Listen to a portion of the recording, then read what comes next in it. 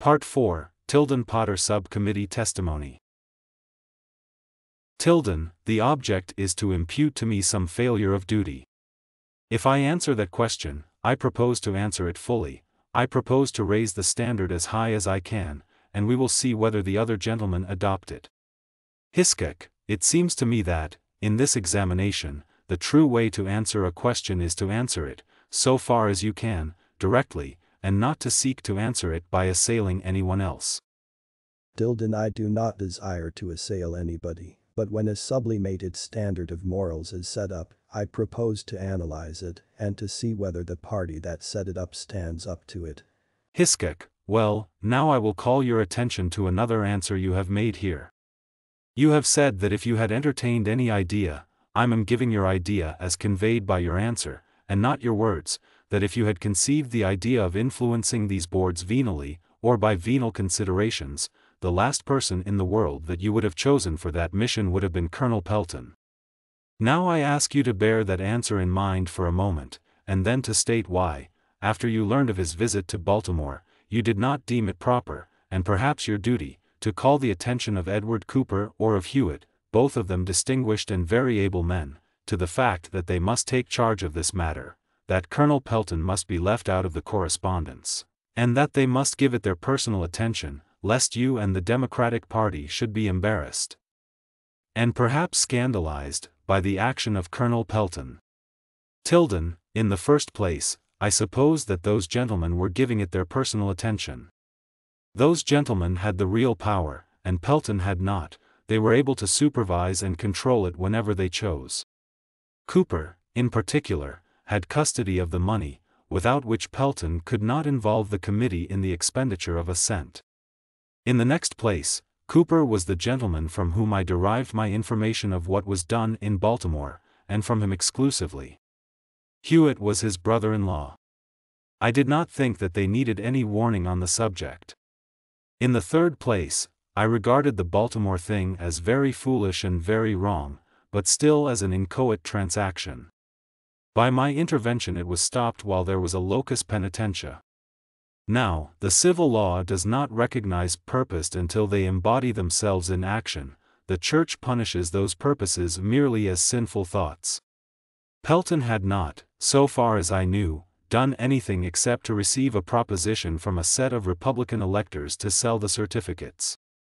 There was no consummation of the plan, the thing perished in embryo, and it did not strike me as being of such enormous importance as it would, had there been any possibility of the thing succeeding, or of any similar transaction succeeding.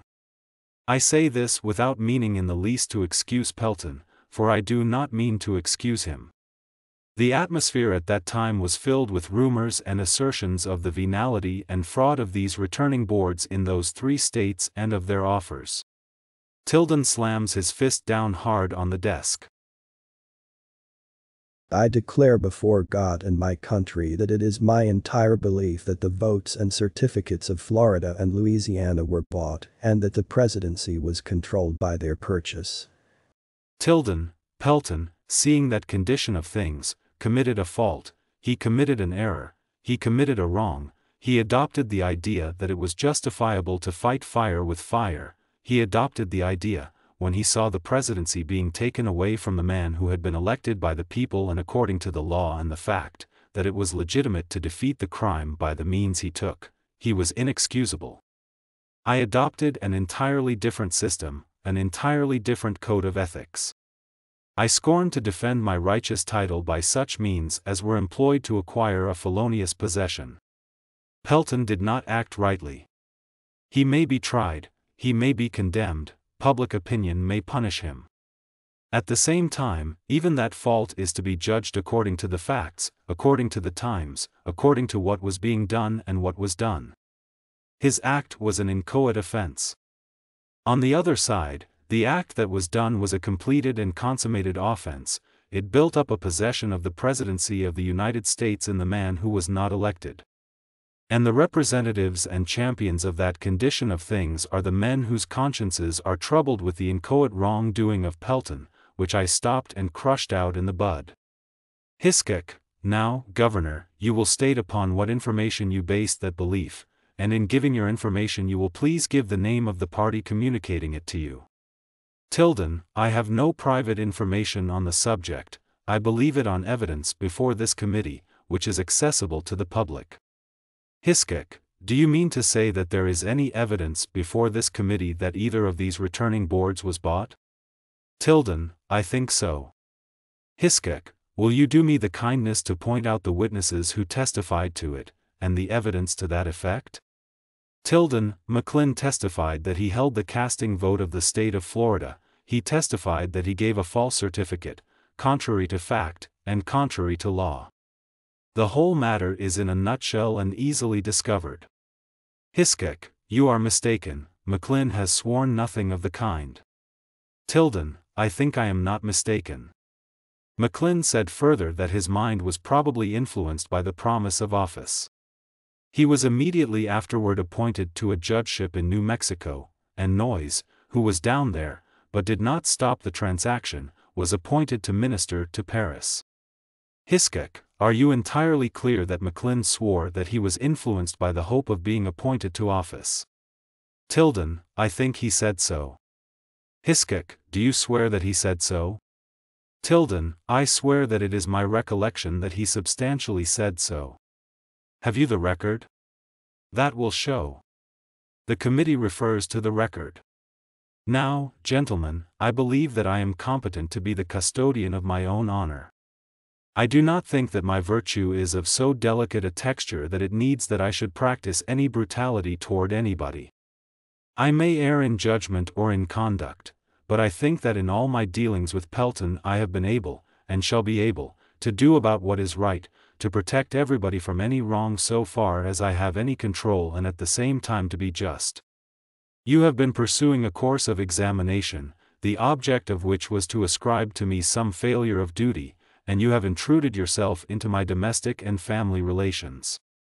Hiskek, if you had any information at that time that either the returning board of South Carolina or the returning board in Florida was being corrupted by the Republicans, or being influenced in their official action by venal considerations, you will state from whom you received that information. Tilden, I had no personal information. Hiskek, you cannot give me the name of any man? Tilden, no, I stated my belief, and I stated on evidence, that, in my judgment, would convict anybody before a common jury. Hiskek, you stated upon evidence, as I understand you, that would convict anyone before a common jury. Will you give me now again the name of the person who conveyed that evidence to you? Tilden, the evidence is public. Hiskek, oh, it is public. Then you mean to say that you have made that serious charge against these returning boards upon what you saw in the papers and upon public rumor? Tilden, no, not upon public rumor. Hiskek, upon what you saw in the papers? Tilden, I make that charge upon the fact and evidence before your committee and other committees. Hiskek, now I ask you again to give me any evidence which you had that those boards were being corrupted by the Republicans, outside of rumors that you heard on the street or assertions which you saw in the newspapers? Tilden, those two boards did not act until 2 weeks afterward. Hiskek, no, they did not, but I said about the time. Tilden, they had not made their decision or given their certificate. Hiskek, very well, I will accept that as the fact. I will make my question more specific than that. Up to the time of the final announcement of the decision by those two boards respectively, please communicate to this board any evidence which you have that they were corruptly influenced by Republicans, besides the rumors which you heard in the streets and the facts which you saw alleged in the newspapers. Tilden, you will find it in the field committee. Hiskek, I am not speaking of that time, I am not speaking of so late a period as the field committee. I am limiting you to the time of their final action. Tilden, that is, up to the 6th of December? Hiskek, yes, we are not after any congressional investigation. That will speak for itself. Tilden, I have no proof up to that time. Hiskek, you have no evidence up to December 6, 1876. Have you any evidence except what you saw in the newspapers? Did you see any evidence except what you saw in the newspapers? Tilden, I did not personally. Hiskek, do you know of anybody who did have at that time any evidence?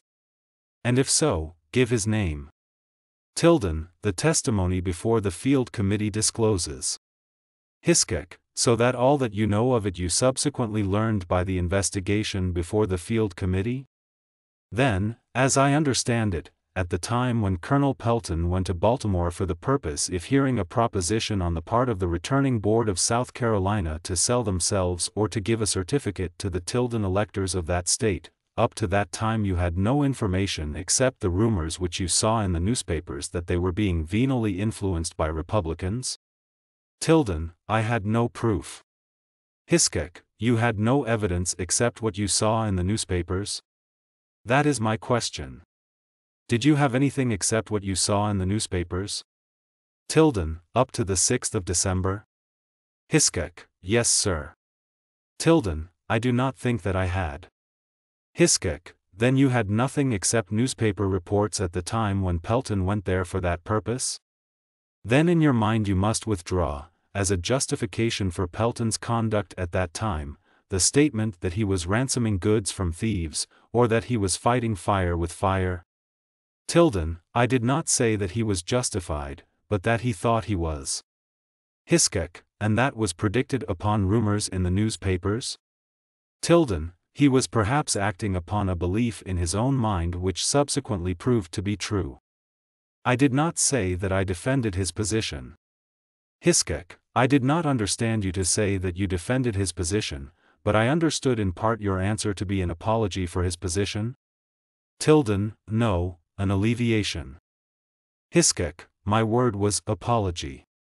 Chairman Hunton to Hiskek, the only difference about that is that he is testifying and you are not. Tilden, continuing, the danger of tolerating a wrong on either side is its tendency to grow. One man does a thing because another man does it. By action and reaction abuses and wrongs grow until they become a common practice. That was one of the reasons that impelled me to put my foot down against every approach to anything of this kind. Hiskek, now I desire to call your attention to one other dispatch in this case, which came from Marble. It is on page 17, number 34, addressed to Colonel Pelton, number 15 Gramercy Park. Woolley asks me to say, let forces be got together immediately, in readiness for contingencies either here or in Louisiana. Why do you not answer? Did you ever see that dispatch before it was published? Tilden, I never did. Hiskek, of that are you clear? Tilden, positive. Hiskek, if you had seen it, the phrase let forces be got together immediately for contingencies either here or in Louisiana would have attracted your attention? Tilden, it might have done so. Hiskek, have you any doubt that it would? Tilden, I do not understand what it means. Hiskek, I will ask you this question in that connection. If you know or have heard that about that time any considerable sum of money was raised by anybody connected with the National Democratic Committee? Tilden, I have not. Hiskek, have you known, or have you learned since, that at any time after the election any considerable sum of money was raised by any Democratic parties here in the city of New York or elsewhere which might be used in those states for political purposes? Tilden, of that I have no personal knowledge. Hiskek, have you ever heard so? Tilden, I cannot say that I have. Hiskek, has any communication of that kind been made to you ever, that any considerable sum of money was raised by Democratic parties which might be used for political purposes? I am now speaking of the time after the election was over. Springer, are you referring to the dispatches developed in the Tribune? Hiskek, I have said distinctly, after the election was over. Tilden, I cannot undertake to say, because the committee may have been in debt. Hiskek, I speak with reference to money which was raised by any one. Tilden, I think the committee was pretty largely in debt. Hiskek, you think it was in debt? Is that what I understand you to say? Tilden, yes, I think it was more or less in debt for a year. Hiskek, my question was, whether you knew of any monies having been raised which might have been used in those states? Tilden, I do not. Hiskek, or of any monies having been raised during the period of time when this correspondence was going on? Tilden, I cannot say whether that was so or not, I cannot tell you. Hiskek, does that mean to imply that you have heard something of the kind? Tilden, it means I did not keep track of the committee. Hiskek, will you be kind enough to look on page 28 of the Tribune Extra, number 44. The last telegram here you will see if from Denmark, Pelton, to Smith Weed, last telegram here. There is undoubtedly good ground, upon which favorable decision could be had, but to be consistent and sustainable, it would and should involve electing Hampton, or else it would be involved in inconsistencies impossible to sustain. Tilden, well? Hiskek, did you ever see that telegram? Tilden, I never did. Hiskek, that sentence that I have read to you is rather in the nature of a legal opinion, is it not? Tilden, it appears to be. Hiskek, did you ever communicate that legal opinion to Colonel Pelton? Tilden, I don't think I did. Hiskek, do you not think you did? Is that as strong as you want to put it? I call your attention to the fact that you simply say, I don't think I did. Tilden, I have no recollection or belief that I did. Hiskek, do you know with whom Colonel Pelton did advise as to legal questions of that sort? Tilden, I do not. Hiskek, did he ever advise with you as to these legal questions? Tilden, I have no recollection of his ever doing it. Hiskek, you knew all this time that Colonel Pelton was in direct communication with these gentlemen, did you not? Tilden, what time? What gentlemen? Hiskek, at the time with these gentlemen in Florida and South Carolina. Tilden, I do not think that I knew he was in any special communication with them. Hiskek, did you not know he was receiving numerous telegrams from the visiting statesman? Tilden, I did not. Hiskek, not when he was living at your house, and they are directed to your house? Tilden, they were not directed to my house. Hiskek, they were directed to your house. Tilden, no, sir, only the 15 Florida ones.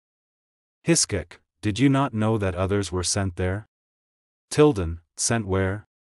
Hiskek, sent to your house. Tilden, I do not think they were ever sent there. Hiskek, what makes you think they were not? Tilden, I think I should have heard of it if they had been. I have already told you those telegrams were not delivered to my house, according to the best of my knowledge and belief. Hiskek, how do you know? Tilden, I live there, and it would sometimes happen that a telegram would have come within my knowledge. Hiskek, but none of them ever did? Tilden, none of them ever did so far as I recollect or believe. Hiskek, does it not impair your certainty on that subject that you cannot tell whether or not certain telegrams were received by your private secretary which obviously came there? Might not you have had a similar lapse of memory as to these as to those directed to your private secretary? Tilden, it might have been so as to one telegram, but I do not think a large number of telegrams could have come there without my knowing it. Hiskek, what were Colonel Pelton's hours? What time did he spend at your house? Tilden, he generally came in after I was abed and asleep, and generally went out before seeing me in the morning. Hiskek, generally before? Tilden, not always before. Hiskek, late to bed, and early to rise? Tilden, not always before, he was hardly ever at breakfast.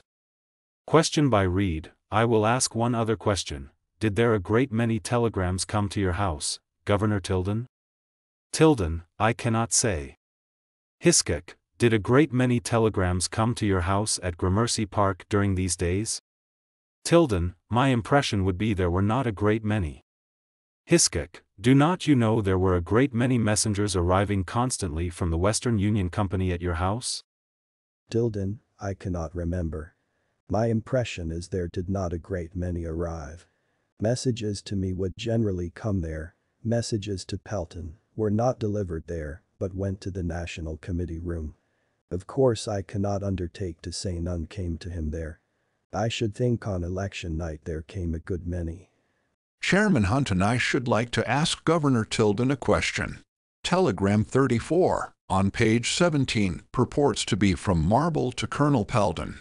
According to the Tribune translation, this telegram is: Woolley asks me to say, let forces be got together immediately in readiness for contingencies either here or in Louisiana.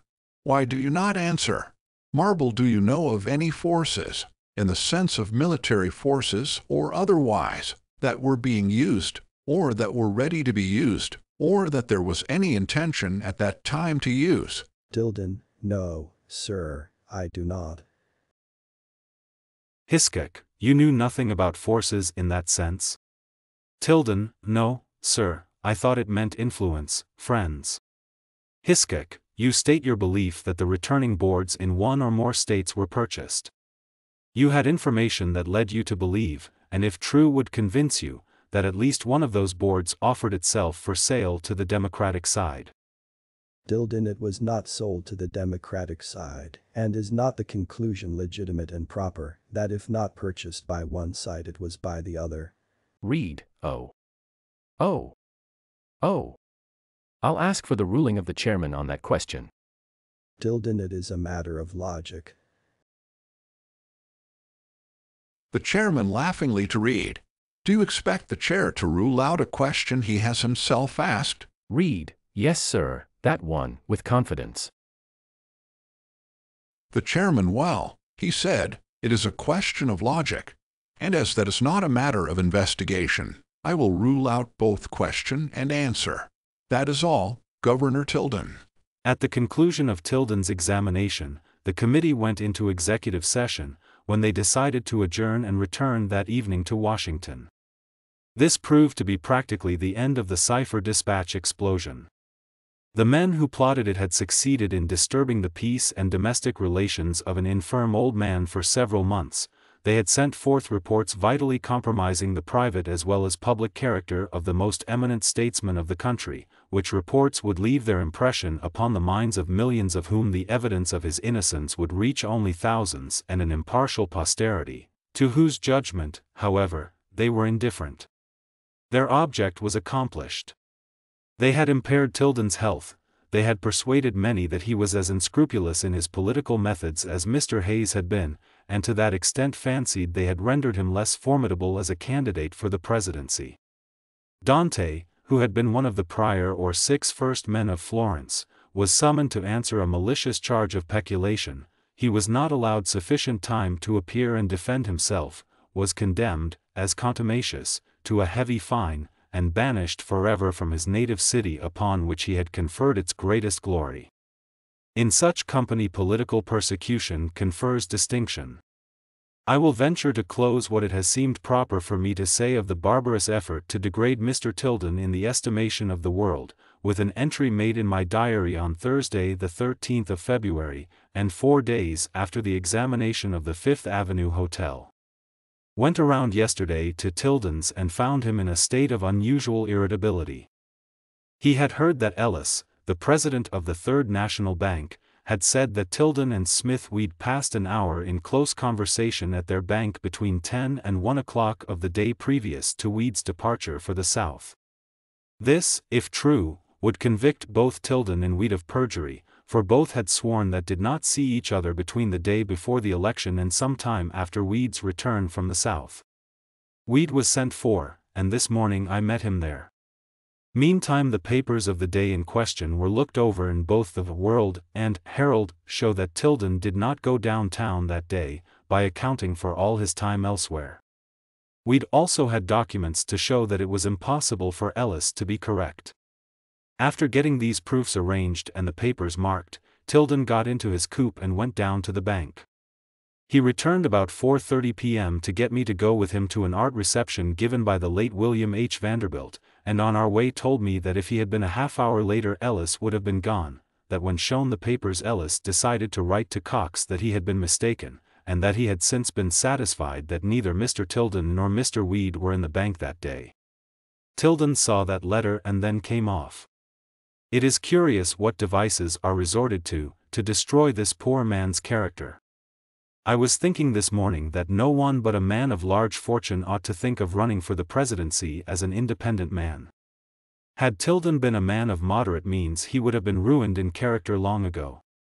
But for his having files of all the daily papers for years back, and clerks to assist in searching them, he would not have been able to collect the proofs of his whereabouts on the days in question in time to stop Ellis going on to Washington, still less the wider range of proof requisite to undo Ellis' erroneous testimony after it had been given. The whole of Tilden's time, and the services of several eminent and costly lawyers and a number of clerks, have been constantly required by him since the election to defend him against the prosecutions and the persecutions of the administration. There is no prominent candidate for the presidency at present, nor ever was there one, whose income is or ever was sufficient to provide for these expenses alone. The men who will run with the machine, who will for combinations with rings and treat with the baser elements of society, have no such friction to contend with. Those baser elements stand ready to provide all the means necessary for their instruments.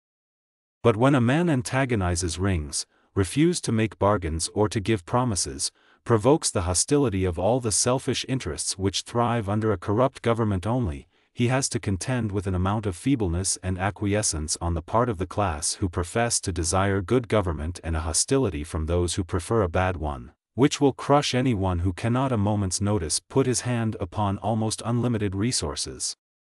Early in 1877 a report was put into circulation in Washington that Mr. Tilden or his friends had been negotiating for the exemption of his bank account from inspection by the investigating committee of Congress. Justly indignant at such an imputation, he addressed the following letter to Senator Kernan, the last sentence of which betrays the perfidious origin of the report. Governor Tilden to Senator Kernan, New York. February 21, 1877. The Honorable Francis Kernan, Washington, D.C. A telegram to the Associated Press, published this morning, states that a harmonious agreement had been brought about between the Senate Committee, of which you are a member, and a committee of the House, by which it has been decided not to go into an examination of my back account on the one hand, or the accounts of the chairman of the Republican National Committee on the other hand. I repudiate any such agreement, and disclaim any such immunity, protection, or benefit from it. I reject the utterly false imputation that my private bank account contains anything whatever that needs to be concealed. Under the pretense of looking for payment in December, the demand was for all payments after May and all deposits during the 9 months. The bank was repeatedly menaced with the removal of its officers and books to Washington. A transcript of entries of private business, trusts, and charities, containing everything but what the committee was commissioned to investigate, but nothing which it was commissioned to investigate, because nothing of that sort existed, has been taken, with my knowledge, to Washington. Of course there is no item in it relating to anything in Oregon, for I never made, authorized, or knew of any expenditure in relation to the election in that state or the resulting controversies, or any promise or obligation on the subject. Mr. Ellis, the acting president of the bank, himself a Republican, some time ago told the chairman of the committee and several of its members, that there is nothing in the account capable of furthering any just object of the investigation. I am also informed that a resolution was passed to summon me as a witness, but have received no subpoena. I had written before this telegram appeared, requesting you to say to the committee that it would be more agreeable to me not to visit Washington if the committee would send a subcommittee or hold session here, but that otherwise I should attend under the subpoena. As to this arrangement now reported, I have only to say that I can accept decorum and decency, but not a fictitious equivalent for a mantle of secrecy to anybody else. S. J. Tilden. This concludes Chapter 6. Please leave comments, like and subscribe.